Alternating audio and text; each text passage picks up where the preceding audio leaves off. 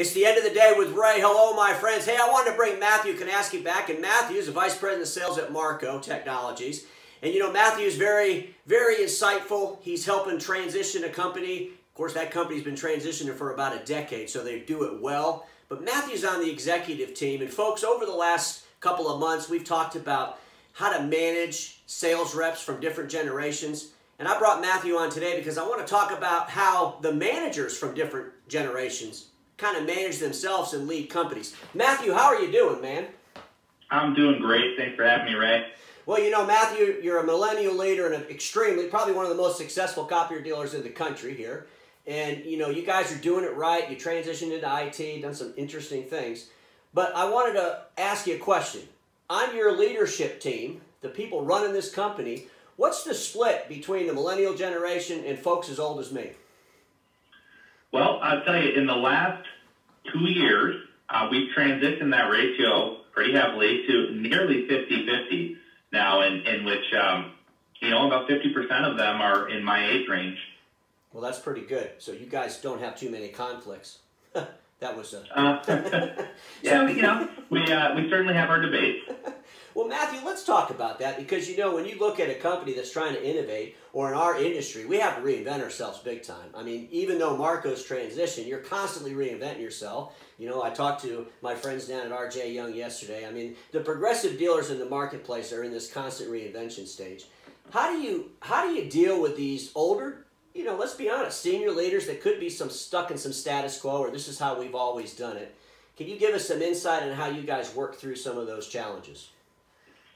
Yeah, absolutely. I think it starts having good fundamental leadership team on the let's go the older side. Okay, that there's a willingness and a cognitive acceptance of the challenge, right? Knowing that the younger crew of leaders are going to come in with a different approach to business because we've just experienced the business world differently in our short time engaging in it. You know, say 15 to 20 years. And our way has been all digital and has been all efficiency and all speed, right? And so, you know, our ability to change or our willingness to change or our willingness to create and innovate is extreme. However, we can't abandon the wisdom that comes from the other side of the house with all of the tried and true methodologies, the proven methodologies that have generated very successful companies. It's really just an open collaboration from the team, understanding that we're all going to challenge each other. And if we challenge each other well enough, we actually start to meld these ideas together and create something new. But I think fundamentally at the bottom of it is remove the fear of creating something new. There is no playbook. There is no peer group. There is no example to follow. We actually have to write and create it. And that's pretty exciting. Well, you know, I got one of my Ray-isms, you know, innovators don't follow directions, they write directions that others will follow. And I think, you know, Marco's been writing some directions for our industry for a long time. But, you know, that's all good, and we have these older leaders, and they're going to hear all the time, oh, we're so innovative, until you know, challenge them a little bit, and it always goes back to, we either tried that before, or this always rock solid, we're making money on it. You know, I was talking, as a great example, I was talking with RJ Young yesterday, and he's talking about their big production house. They sell a lot of production printers, but their new model of taking some of that in-house will eliminate them selling production printers. So they have to literally say, we're going to abandon some of this to do some of this, but this new thing could make us more money. Is there anything that Marco, you know, you could speak of specifically that maybe that came into play, where the old way was kind of like giving you some fight, but the new way really turned out to be better?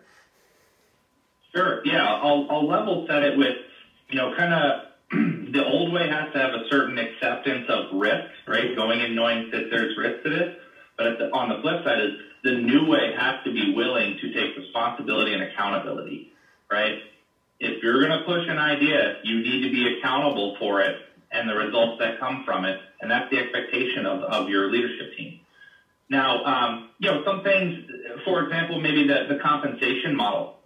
We tried something new about 2 years ago as we had contention on what's the most important thing, or what should we spend the most on, or what get recognized the highest. And, you know, obviously rep behavior follows those trends, right? Sure. Whatever gets the limelight is what reps want to sell the most of. And so we came up with this concept of essentially flattening the portfolio and trying to create equal weighting or equal distribution of the different things we sell. So that way you could get to your goal, or you could be seen as a high performer by contributing the sum of all parts or participating in different parts of the portfolio.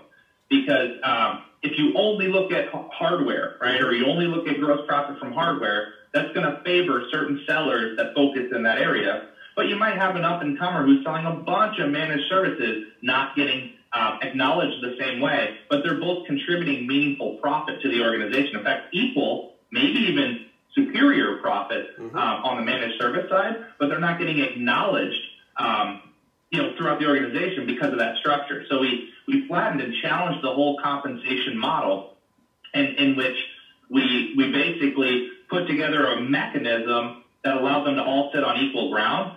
So if you're one of those long-time hardware sellers, right, and that's somewhat of a legacy seller, or you're one of these new up-and-comer SaaS-based recurring managed sellers, your GP contributions are on a level playing field, regardless of tenure to tenure or 1 year of tenure. GP is GP. So we kind of flattened the playing field there. Well, that's pretty sweet. And again, obviously you saw some results from that. I mean, what was the team's conception? Yeah, I mean, the acceptance has been very strong. And now we're about to go to a version 2 where we're going to try to blend IT and copier into this thing and flatten those ecosystems and somehow get them on level playing field, right? Because we're all dealing with this challenge of, a sales rep's going to go, well, which one's more important, selling copiers or selling IT, right? Or which one's worth more, or which one creates more profit? And we're going to kind of turn those dials again to flatten it out. So, hey, sell all technology solutions to your customer. Be their advisor, be their resource, and all the products and services will come with that relationship, and you'll get equal distribution from them. Pretty interesting. So I would say, the acceptance has been pretty strong. So much so that we have people, for the first time in my career going, hey, please don't change our comp plan again. It's working really well. You guys change stuff all the time. Can we just leave it alone? Yeah, well, that's good, I guess. As long as you're getting the results, and we all know if you pay for the results you want to get, Let me ask you this, Matthew, when you look at the older generation from a sales mythology, they look at relationships a whole lot different than the millennials of your age group. And could you share a little bit of some of your experience and maybe some of the disagreements or some of the challenges you have in that arena? Sure. What I would say is that I've made a comment that sometimes we sell relationship to a fault, or customers consume on relationship to a fault. They know the person so well, they've done business with them for so long, they trust them. None of that indicates they're going to get the right solution or actually solve a business challenge for their company. It just means they like the person, they like the company, they're reliable, they follow through, they're trustworthy. Those are all great qualities. But it still doesn't necessarily translate to an actual solution for a business. And what we've seen is the one who provides the solution generally gets the business, right? Or will displace the relationship because they're adding more value to the company than just being someone they like. Now, both have their value and both generate revenue, right? But it's that transition from purely relationship to becoming more of a advisor and a solution provider to your customers. That's the happy mix. The relationship gets you the meetings, gets you the engagements, gets you the opportunities. However, it doesn't necessarily close them. So we can get to the table as many times as we want, but to actually close the deal, you got to deliver value, you got to deliver an outcome, you got to deliver a solution to that business. So that's the mix, right? Where the other side is they don't have those relationships. It's a heck of a lot harder to get meetings. It's a lot harder to get those engagements with customers. It's harder to get to the leadership or executive team, the true decision makers, and get them to take you seriously. You might have the best solution, best pitch, the best problem solved for that company, but you can't get to the table. So it's a mix of both.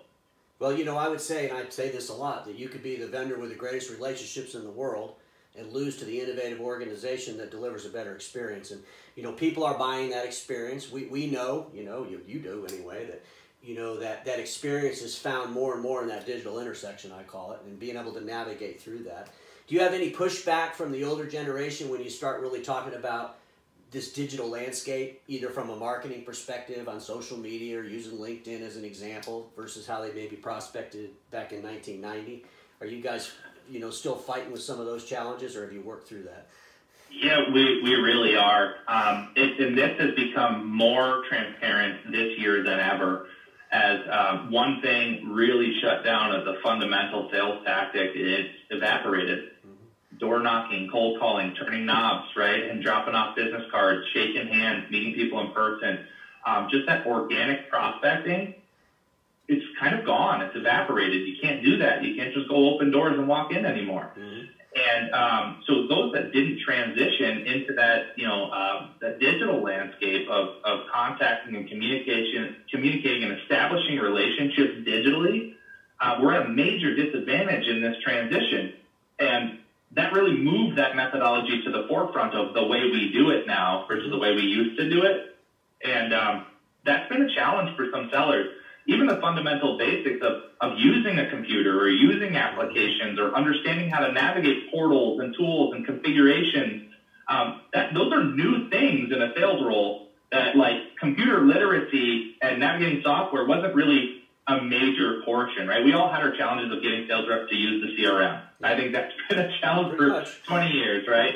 But it's deeper than that now, right? Automated prospecting tools, LinkedIn Sales Navigator, sales enablement platforms, learning and development systems, those are all part of the job now, and those are highly, like, end-user PC-based skills. And those are somewhat lacking in legacy sellers, and it's putting them at a disadvantage, and they're getting outpaced by the people that's native to.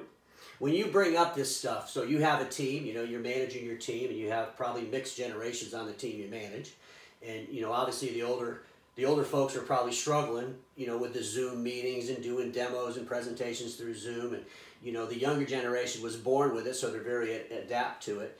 Are the older folks really engaging with the younger folks? Do you team them up together? I mean, how are you getting those older folks up to speed? Because they got to get to speed.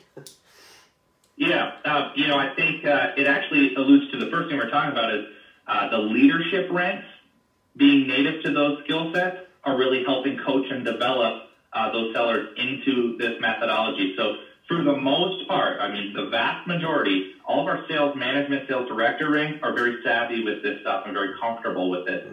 Even though half of them got thrown right into it, but they adopted, they pivoted, and they accepted it. So really, spending our time there to make sure that this now becomes part of your repeatable management strategy. This now becomes part of your learning and development, your coaching of your reps. It's not only pipeline, forecast, funnel development, although those are highly important, and we always do those. There's your legacy stuff. Tried and true, we're always keeping that. But now there's this other part of your one-on-one, which is your own personal digital transformation. And how are you evolving through that? And once people start seeing the bridge to actual pipeline building and actual opportunity building from learning those skills, the adoption skyrockets. Because again, if you can't deliver an outcome to the person, they're not going to engage in the technology. So the focus there, Ray, is at the management level to make sure that they're making that part of their learning and development coaching of their reps. Well, it starts at Marco at the top. You got Jeff Gow, Ed Doug doing that, their podcast. They're living in this digital world. They're on social media. It still amazes me how many dealer principals are not on social media or are afraid to do video. So kudos to y'all on that. And hopefully we'll see more leadership getting into that space because they got to be able to navigate through that digital intersection. Matthew, it's always great having you on. I think you gave some insight to our friends. Is there anything you want to add before we end? The only thing I'll say, here's one of the easiest things you can do to start your digital transformation with your sales force. Just tell them to use video every time they're on a conference. It sounds like such an easy thing, but it's amazing how many people don't turn that video on. And if you turn that video on, the experience and the accountability, it drives so much better behavior and engagement. That is one of the simplest things you can do to start the transformation. Always turn on video on your internal meetings, your customer meetings. That's wherever. A fantastic thing because I remember the old days. I'm an old guy, so we used to do our demos in the demo room. We recorded them. Of course, we had those big, giant VHS recorders, but we recorded those demos so we could go back and look at how stupid we looked when we were doing things, and really helped us tone that in. So that's great advice. That's fantastic advice. Matthew, it's always great having you on.